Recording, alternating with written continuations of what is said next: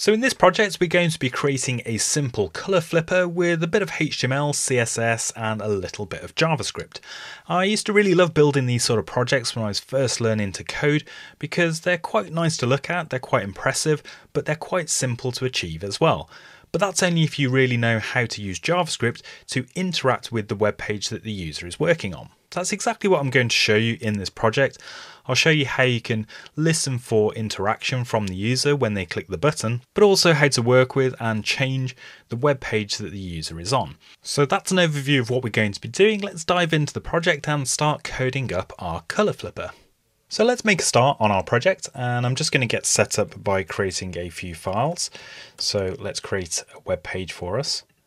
Let's create a CSS file. And we'll also create a JavaScript file, which will be the key thing that we need to have in there to actually add in our interactivity.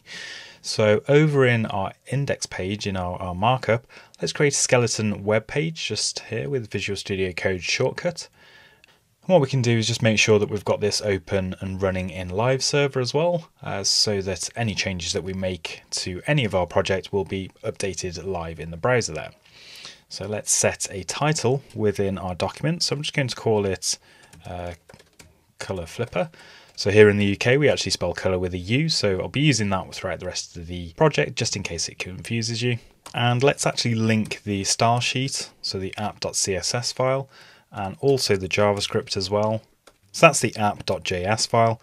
And I'm also going to put the keyword defer onto the script tag, which will basically wait until the whole markup on the page has loaded before we start trying to run any JavaScript, which is kind of essential for the way that we're going to code this project. So with that in place, let's actually create the markup that we're going to have on our page. So all we're going to have really is a section element that's got a couple of bits of text inside there, and of course the button that will trigger the user interaction. So I'll create a section element here, and I'm going to give this an ID of color display. So this will just help with our CSS selection by giving the section a specific ID. So inside there, we're going to have a heading level 1 tag. It's the first heading on the page, so it makes sense to go for heading level 1. And the text that comes after that, which is going to be the hex code for the actual color that's being displayed, I'm going to wrap that inside of a span tag and give that span a specific ID, and we'll just say that's current color. And the reason for that is so that I can target this span with JavaScript later on and then just update this text whenever I need to. So that's the kind of heading that we've got inside of our section. As mentioned, the only other thing we really need in there is a button, and I will give this button an ID as well for the same reason, so that we can target it easily with our JavaScript and also our CSS as well. So I'll say new color button, and you can put any text inside here you like, but I'm just going to say new color. So that's the markup for the project. As you can see, it's appearing here in our live server preview in Chrome. And obviously the button doesn't do anything at the moment. But before we add that interactivity, what we're going to do is just add a few styles to the app. So over here in the app.css file, what we're going to do is for the section that we've got in there, we're going to target the section. There's only one anyway, but we'll target the section that has got the color display ID, just in case our app did have multiple sections inside it. And I'm going to set the font family to something different. And I'll use one of the built-in suggestions from VS Code. So we'll go for the trebuchet font family there with all the appropriate fallbacks if necessary. And I'm going to add a bit of margin on the top just to push it down. And also we'll have margin on left and right as auto, just to push the section element into the middle. But that will only really work if we've got a width set as 50%. So it's 50% of the overall page. And we also want to make sure that the background color of this is always white, so it stands out against the other background. So you can use the hex code for white, which is 3 or 6 Fs. We can use the keyword of just white there. And the other thing is I'm going to add some box shadow as well, just to lift it off the page. So we'll say 30 pixels, and we'll use a color of black here, but we'll have opacity of 0.5. So we get a nice kind of faded glow around the actual element. So the text is a bit squished up there, so let's make sure we've got some padding on there, say 50 pixels. And the other thing is as well, let's just have a slightly rounded border. So we'll have a border radius of 5 pixels. The other thing I'm going to do is just target inside of the color display section, the heading level 1 tag, and just set the font weight of that to be 900, just make it a bit bolder. And the other thing we want to do as well is also inside of the color display section, we just want to target the new color button element. So that's the ID that we gave to the button. And we'll do a few things here. We'll set the width to be 100%. Just so it stretches out across the containing section element. We'll also set the background color to be black, and we'll need to make sure that the color is different from that, the text color. So we'll set the text color to be white, and we'll also set the font weight of that to be bolder too. We also just want to make sure there's some padding in there as well, just so that it's not pushed up against the edge of the button. And the final thing we'll do is just say that the border is equal to none. And we could also make that font size a bit bigger as well, just so it's similar to what we've got in the heading level 1 tag. So we're now ready to get started with our JavaScript, so let's head on over to our app.js file. And the first thing we'll want to do is just get a reference to a couple of elements on the page. So the first thing we're going to want to get a reference to is the button itself. So let's create a new variable. So we'll say const new color button element is equal to document.getElementById, and because we gave our specific button a very specific ID, we can just grab that from our markup and use that to reference it within our JavaScript. So new color button, and that variable will now hold a reference to the button on our page. And the other thing we want to get a reference to is the current color element, which will do the same sort of thing again. So get element by ID, and we're referring here to the span element that has got the hex value inside of there. So we can use that within our JavaScript code to actually assign a new value, a new text value that will display on the page. So we're going to be setting up what we call an event listener on the button. So to do that, we say new color button element dot add event listener. So this is a function that accepts a couple of arguments, and the first one is a string with the type of event we're listening for. So we're listening for click events on the button. And the second argument is a function that you pass in, which is some code that's going to get run when the user actually clicks on that button. So for example, we could just pop up an alert box in the browser. So when the user clicks the new color button, you can see we get this alert box coming up. So that's all working. We've got the right references to the elements in our JavaScript.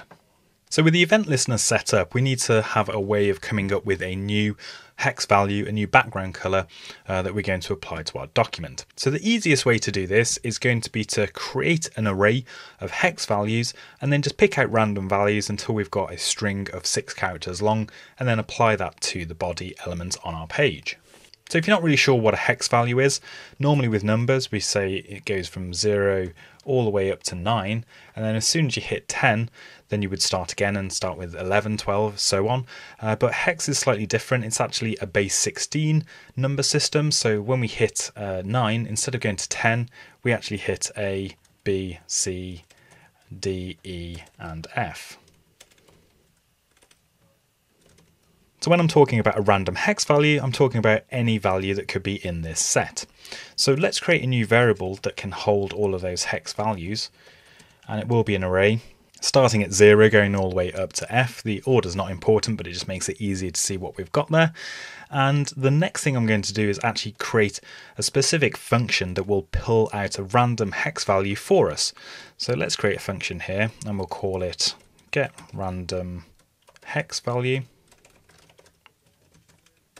So in order to get a random hex value, I'm just going to first of all get a random index position in the array, and then we'll just return the element at that particular index position. So we'll say const random index position is equal to math.random, and then we want to times it by the number of values that are in there. So we could just say multiply that by 16, but let's just say because we know what the length of the array is, we'll say hex values.length if that did ever change for any reason. And we want to wrap the whole thing here in the math.floor function as well, to make sure that we're getting a whole number and not a decimal that will be returned from math.random. And then we'll create a new variable inside of the function called random hex value, which is what we want to return. and that will just be accessing the hex values array and then finding the item at the random index position.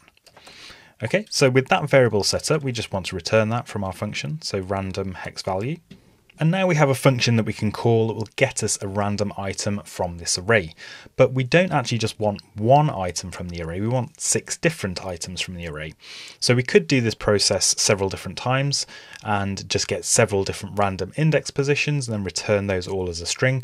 But because we've got a nice function that does one job for us to get the random hex value, we can just call this function 6 times. So I'm going to create a new function which we'll use within inside of our event listener. So we'll say get random hex string. Then we could say what string length do you want to make this function a bit more reusable if we needed it for anything else in the future. And I'll just initialize a new string variable called hex string, and we'll return this. But before we do that from our function, let's just have a for loop. So we'll go from I, whilst I is less than the string length parameter that's been provided, we're going to loop, and then the hex string, we're just going to append to that the result of a call to the function that we created above, which is get random hex string. So once we've done that, we can return the hex string. So just to summarize what we're doing here, we're creating an empty string and then we're looping the number of times that's been provided in the parameter here to the function. And then each time we're just generating a new random hex value using the function that we created above and then appending that to the string and then ultimately returning the full string from this function. So we're now ready in our actual event listener to do some work here. And we'll just create a new variable inside here called random hex string.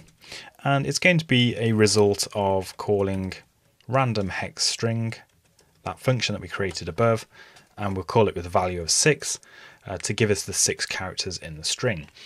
And if we just, for example, display that so that you can see what we've got within our code, every time we hit new color, then we should see the new hex string appearing, and it appears to be empty at the moment. So let's just check, we may have done something wrong here.